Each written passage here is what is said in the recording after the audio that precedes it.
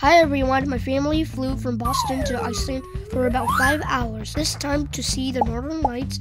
This is a very magical natural phenomenon of light at night. You may ask, why can't my family see it in the night sky in Boston but have to fly all the way to Iceland? Well, because the Northern Lights are the easiest to see in places near the Arctic Circle like Iceland. They happen when particles from the sun collide with Earth's atmosphere, creating colorful lights in the sky. But city lights and pollution can't hide them, so you need dark, clear skies, something Boston can't offer. The Northern Lights need dark and clear night skies to be visible. Many. Far away from city lights and air pollution, the darker the skies are, the better chance for the lights to shine. Such a good brother. Pollution scatters the light in the atmosphere, making it harder to see the aurora's glow. That's why we're on a bus heading out to the countryside in Iceland, hoping to see the amazing Northern Lights. That said, it doesn't mean that if we go to Iceland, we will definitely see the aurora. The aurora depends on solar activity, weather, and timing. Fingers crossed for a clear sky tonight. Actually, to catch the Northern Lights, we are not sure that we will see it, okay? Let's hope that we can. I know, super excited. Or else that will be a scam. Flight attendants, prepare for takeoff, please.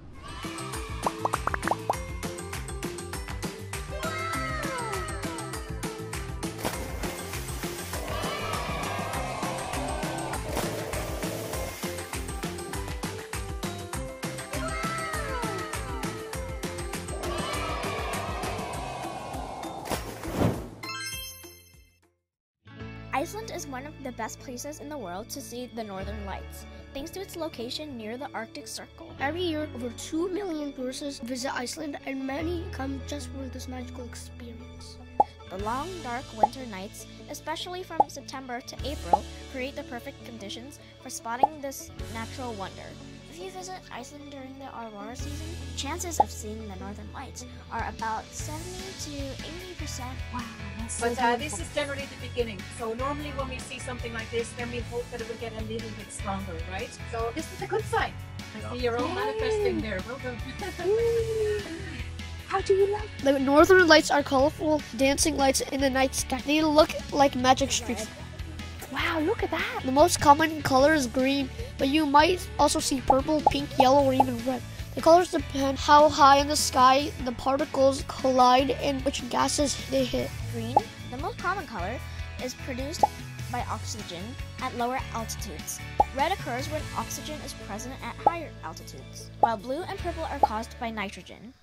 Tonight, to go hunting for the Northern Lights, the bus takes us to 2 amazing spots. Our first stop is Leirvogsvatn. a beautiful lake surrounded by mountains and far from city lights. When we arrived, the bus turned off its engine and lights. Then voila! The sky lit up with dancing green and purple lights. Very. Did you see? Yeah. Wow.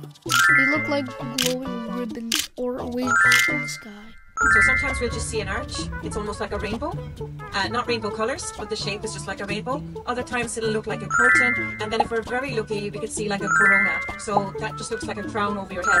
And that's when you're actually standing right underneath it. So that doesn't happen very often, but when it does, it feels like you're in a shield. So if you think of Star Trek or something like that, it's like a cloaking device covering you.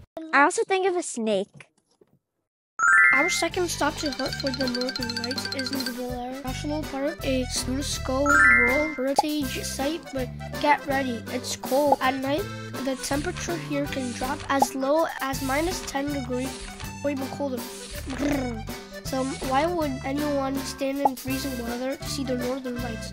Because it's absolutely worth it. The lights here are breathtaking, and the park is one of the best parts to see them. Why? It's far from city lights, with wide open spaces and no tall buildings to block your view.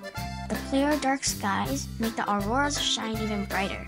So yes, it's freezing, but standing here under the magical sky makes it all worth it. Sometimes nature's wonders are worth braving the cold. Well, this is the big difference. Star, and then it forms like a pot, and then that star there is the North Star. Wow. And that's what the people used to use to navigate the seas to see, okay, where's the north? If you don't have GPS, you're going to look at the stars to help you navigate. Wow. Hi, Mary. Hi. Behind you is the aurora. Do you see that? Yeah, it's so pretty.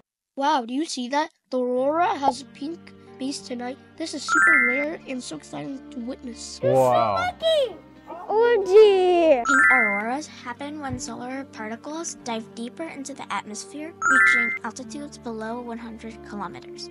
At this level, they collide with nitrogen instead of oxygen, creating the pink and red colors. It looks like it's moving up a tiny bit. Wow. God, this is so cool, God. Did Mom see it? Great. We're so lucky. Little auroras are rare because they happen when the Earth's magnetic field is less active, which doesn't happen very often. Bigger solar storms usually create the green or purple lights lower in the sky, and those brighter colors make it harder to see the soft red glow. Imagine if you can touch the aurora. I'm touching it! That's amazing, huh? Wow, all the way up into the sky. So green. Seeing the northern lights with your own eyes is magical, but the colors may not be as bright in photos. Therefore, to capture the aurora, you need a camera or a newer smartphone with night mode. Older phones, like early iPhones, don't have sensors sensitive enough for low light, but newer ones have advanced sensors that work better in low light.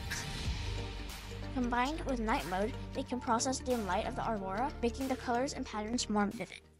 In some cultures, people believe that witnessing the northern lights is a special moment when wishes can come true. In Scandinavian folklore, the aurora is seen as a gift from the heavens, and spotting it is a lucky moment to make a wish. You can make a wish. I already made my wish.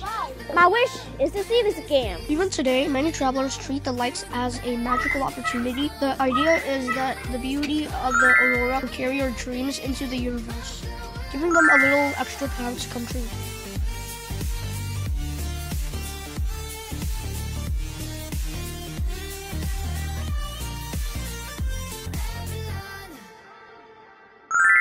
Happy New Year!